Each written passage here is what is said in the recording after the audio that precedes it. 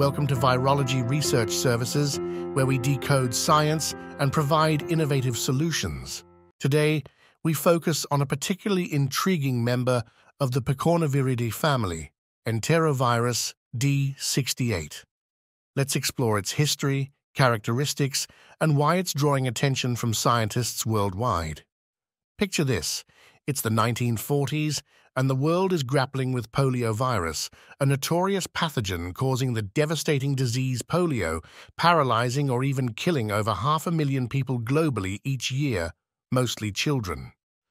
This crisis drove virologists to intensely study and grow the virus in labs, crucial for developing vaccines and treatments. Their efforts didn't just advance polio research, they also led to the discovery of the enterovirus genus, which includes Enterovirus A, Enterovirus B, Rhinovirus A, B, and C, Enterovirus C, or poliovirus, and our focus today, Enterovirus D68. First identified in 1962, Enterovirus D68 is a bit of an oddity. It shares traits with both poliovirus and rhinovirus, including its genetic structure and respiratory transmission. Common symptoms are mild, like a runny nose and coughing, but it can also lead to more severe respiratory issues than the typical cold-like symptoms associated with rhinovirus. Enterovirus D68 can also lead to acute flaccid myelitis, a condition that weakens muscles dramatically, particularly in children, in a manner similar to the paralysis seen in polio. Recovering from acute flaccid myelitis isn't easy. It's a tough fight against the virus, and many children don't ever fully regain their normal function.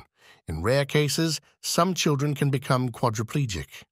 And with no specific vaccine or treatment available, it poses a real threat, prompting some to wonder if it could become the new polio. Enterovirus D68 spread through respiratory droplets when an infected person coughs or sneezes, highlighting the critical importance of respiratory etiquette to prevent transmission.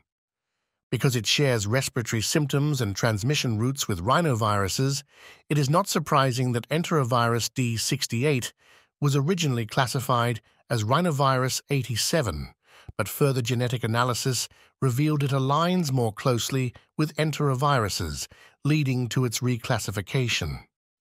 Enterovirus D68-associated acute gastroenteritis has been reported, suggesting that the virus, despite being a respiratory virus, may also be able to infect the gastrointestinal tract like other enteroviruses.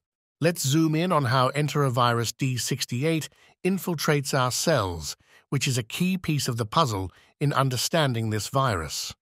This virus is known to attach itself to the alpha-2 6-linked sialic acid receptor located on the surfaces of cells in the upper respiratory tract. But here's where it gets even more interesting. Enterovirus D68 has other methods of entering our cells which remain somewhat mysterious. Despite its discovery decades ago, Enterovirus D68 failed to attract much research attention. As a result, until quite recently, we had limited knowledge about this pathogen, from laboratory studies to clinical insights. However, starting in the early 2000s and continuing through to the present day, there has been a surge in reported cases and outbreaks of infections, especially among children. These infections have caused significant morbidity, raising concerns within the medical community. We've taken a close look at Enterovirus D68, but there's always more to learn. We're a team of scientists at a contract research organization that specializes in virus research, including Enterovirus D68, and we'd be happy to connect with researchers who might benefit from our services. And if you're into virology and enjoyed this video, follow our channel for more straightforward science content.